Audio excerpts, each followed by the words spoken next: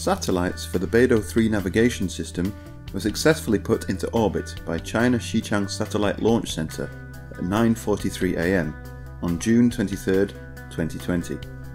30 Beidou-3 satellites have been launched so far, meaning that the Beidou-3 navigation system is now complete. Let's take a look at the Beidou system. Beidou, an abbreviation of the Beidou Navigation Satellite System, is a Chinese navigation satellite system. The name Beidou comes from the Chinese name for the Big Dipper. As these 7 stars are the brightest and easiest to identify, they have long been used for navigation purposes. We used to know our location from looking at the stars in ancient times, but now we use satellite navigation systems. After 20 years of development, Beidou now is one of the 4 leading providers of global navigation satellite systems, aligning with GPS from the United States, GLONASS from Russia, and Galileo from the European Union. BDS has already surpassed GPS from the perspective of scale.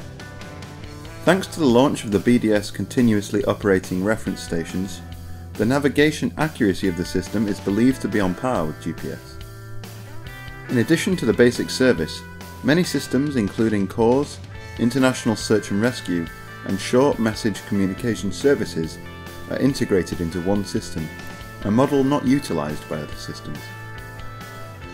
Compared with the other 3 central navigation satellite systems operating on a single high Earth orbit, BDS adopts 3 orbit satellites. Apart from navigation, what else can BDS do? BDS provides round-the-clock high accuracy positioning, navigation, timing services, location reports, and SMCS to its users. The swift construction of Huoshenshan and Leishanshan hospitals in Wuhan, which were built in February to contain COVID-19, relied on high accuracy locating and surveys. The launch of BDS can also ensure the orientation measurement in construction sites can be completed in one go. Even in complicated locations, such as forests and buildings, the location services can help positioning and mapping with a high degree of accuracy. During the pandemic, drones were utilised in many places in China to inspect, sterilise, and transfer medical materials among hospitals. BDS navigation was crucial in their operation. SMCS, a unique function of BDS, allows BDS and ground stations to transmit messages bilaterally through the signal of satellites. In other words, SMCS is like SMS. In some regions without any communication signal, or situations in which communication infrastructure may be damaged, such as during or following earthquakes, floods, or typhoons, urgent messages can be sent through SMCS.